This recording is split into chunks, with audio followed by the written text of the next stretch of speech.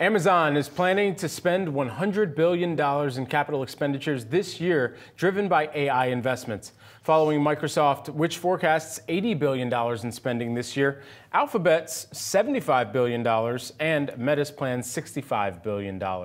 Shares of AMZ, and they are dipping this morning after its results. Our very own Dan Howley, he joins us now with more. Dan, Amazon saying it still can't keep up with AI demand. What do you make of this? Yeah, Brad, this is kind of just part and parcel of what we've seen through earnings so far.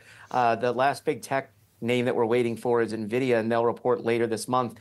And based on what we've heard from Microsoft, Google, Meta, and now Amazon, it could be a good quarter, well, should be a good quarter for NVIDIA with the amount of spending that these companies are going to launch into. So as you said, Amazon saying that they're going to have an annualized run rate of about $26 billion when it comes to capex.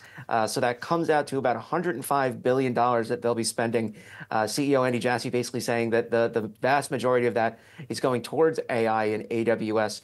They can't keep up with demand. They're capacity constrained at this point.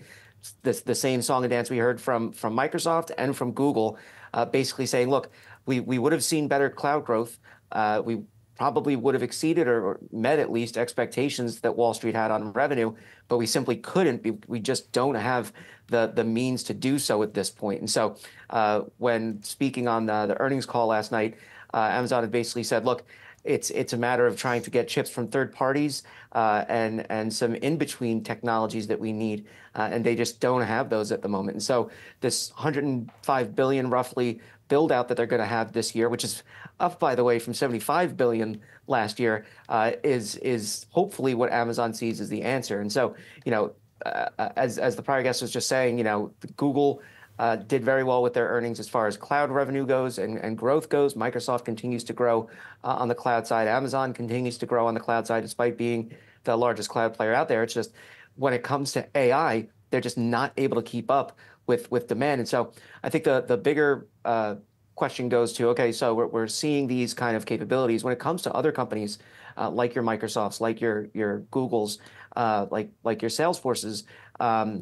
When it comes to the applications, what are they seeing as far as business uses? So if there's all this demand, does that mean then for the technology itself, does that mean then that the applications are also taking off? So we have to see how that balances out in the quarters to come. But, you know, I mean, Amazon did do relatively well for the quarter. The issue, I think, that Wall Street took initially, because we didn't find out about guidance until the actual earnings call, was the shortfall on Q1 revenue. They're expected to come in between $151 billion and $155 billion for the current quarter, Q1. Analysts were looking for $158 billion. So obviously a big miss there. Basically, Amazon said in a statement that it's looking at about $2.5 billion in foreign exchange headwinds. And so that's kind of where that comes from. But, you know, it was a good quarter for Amazon. The outlook not nearly what analysts have been hoping for. That spending is wild. Yeah, certainly. And Dan, I think you hit the nail. It was so important to point out just the FX headwind there. And it looks like that's really the big driver here of this underwhelming outlook versus any sort of concerns about the fundamentals maybe of the business too. So reinforcing some of that bullish thesis right now on Amazon. All right, Dan, thanks so much.